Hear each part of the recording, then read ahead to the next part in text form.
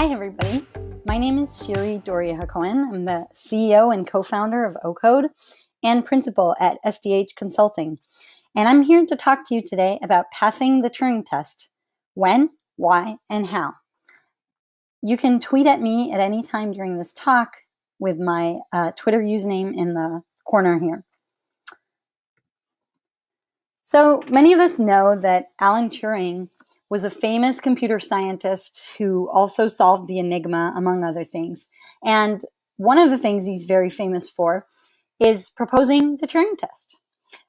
The Turing test was actually first proposed as a version on a common party game at the time, in which men and women had to pretend to be from the other gender, and the judge had to decide who was the man and who was the woman.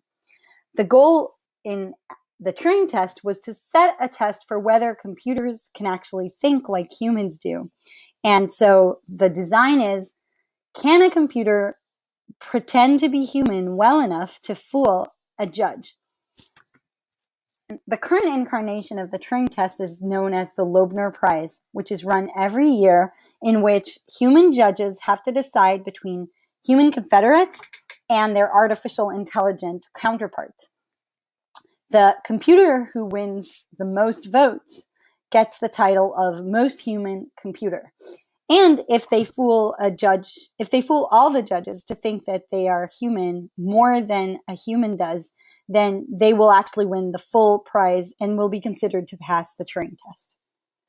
Now, you might ask yourself if anybody has ever passed the Turing test. In 2014, there were quite a few stories and claims about a chatbot called Eugene Guzman, who was simulating a 13-year-old Ukrainian boy being claimed to pass the Turing test by fooling 30% of the judges.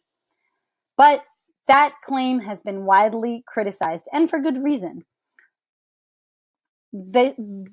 Basically, Eugene Guzman didn't actually pass the Turing test.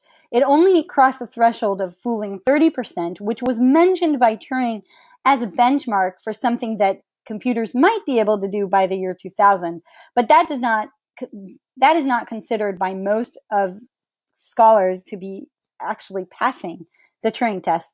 More than that, Eugene Guzman was sort of passing the Turing test in a way by cheating, in the sense of claiming to be a young boy who didn't know English very well, but he wasn't actually conversing in well-versed English. So that's been argued very heavily, but really it wasn't the Loebner Prize that Eugene Guzman actually won. It was a different test that was performed under less rigorous conditions. And so most people consider the Turing test to have never been passed. However, that's just referring to the official Turing test. There's also what I would refer to as the unofficial Turing test, which is, can you fool anybody to think that you're a human? And the first Turing test, arguably, unofficially, was passed by Eliza, the world's first chatbot that was designed in 1966 by Joseph Weizenbaum.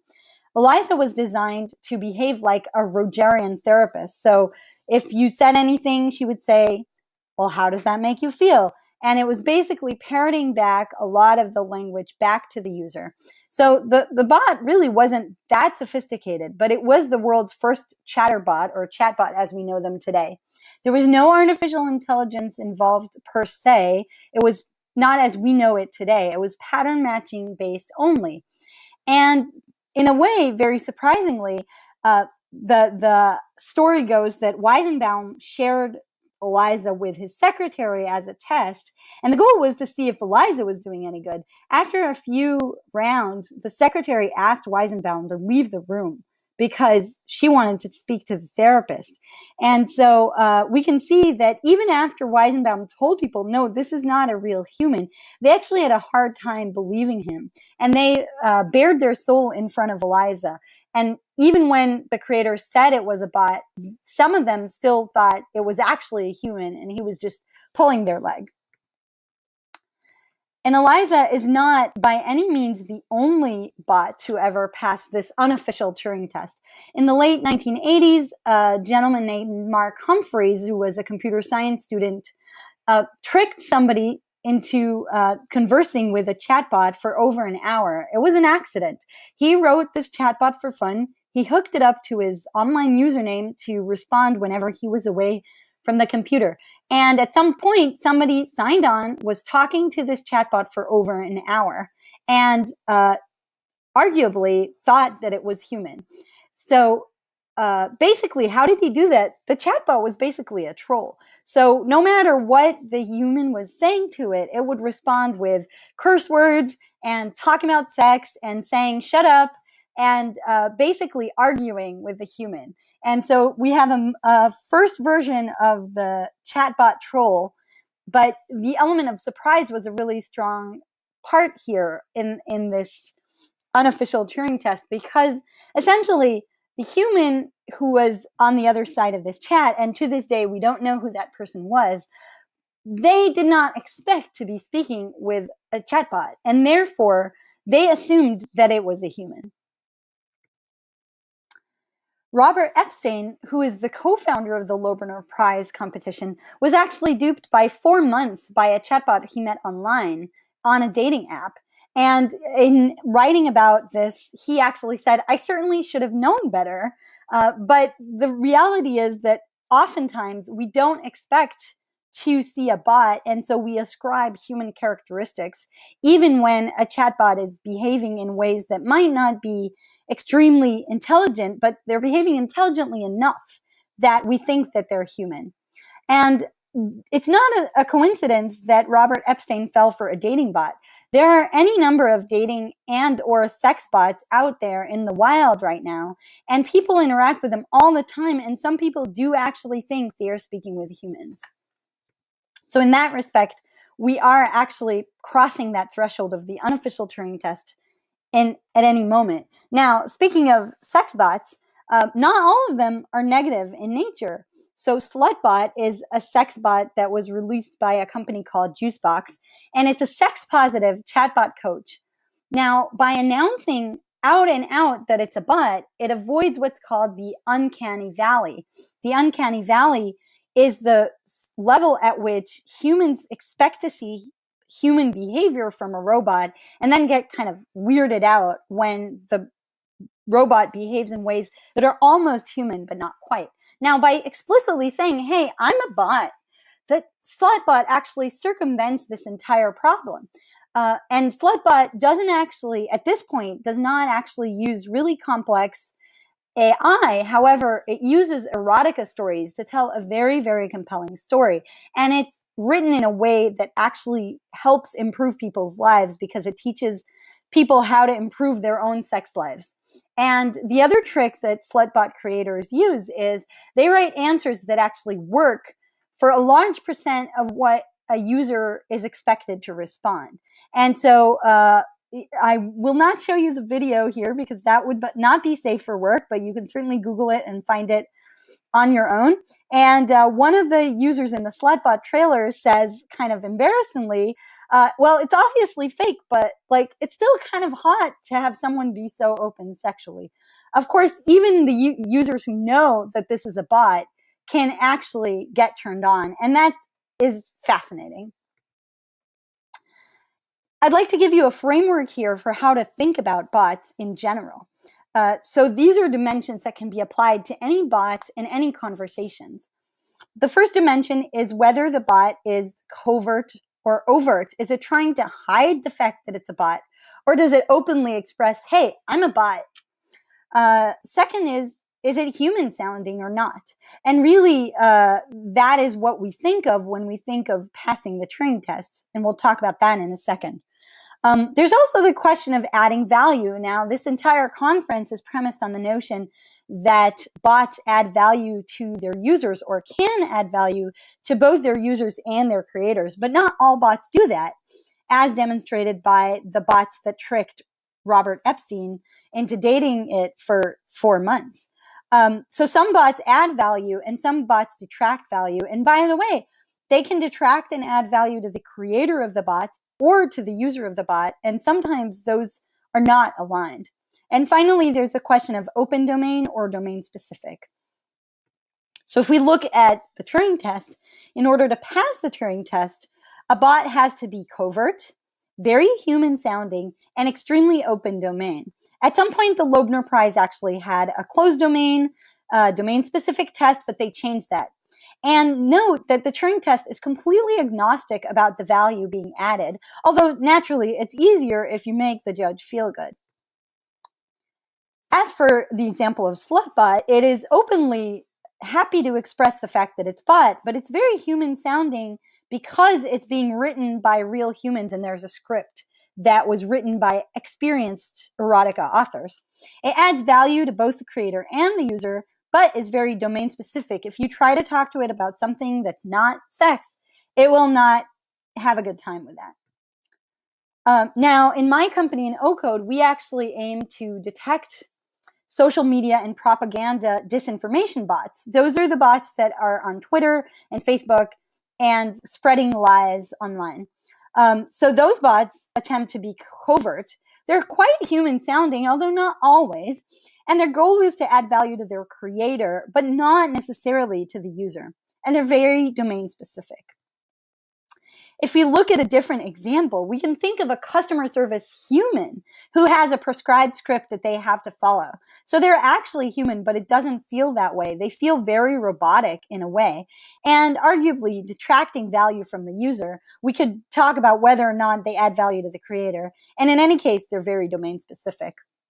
So if we only zero in for a second on the question of the value to the human conversant, the user, versus the creator, we can see this 2x2 quadrant where we have bots that are fooling a person for gain, whether it's monetary or political, and they might be creating value for their creator but detracting from their user.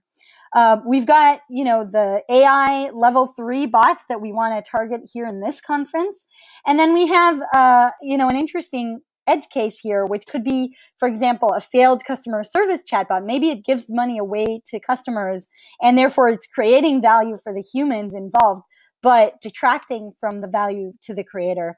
And then in the negative on both sides, we have bots like Tay, who became racist and actually hurt Microsoft brands. So there was no value to either the human user or the creator, unless you were a troll trying to trick Microsoft into being a neo-Nazi bot, in which case you definitely succeeded.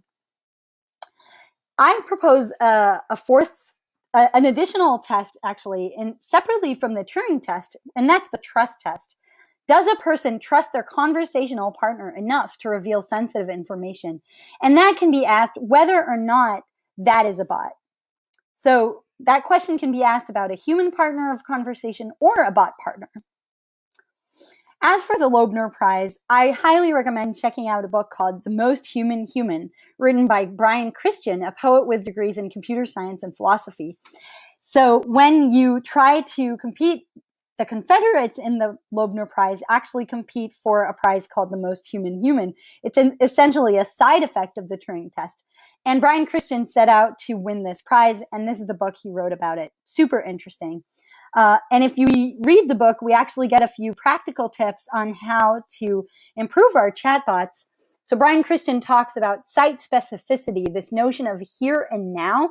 So for example, if the Loebner Prize was delayed by 10 minutes, he could refer to it in the conversation and sound more human because most bots wouldn't adapt as quickly.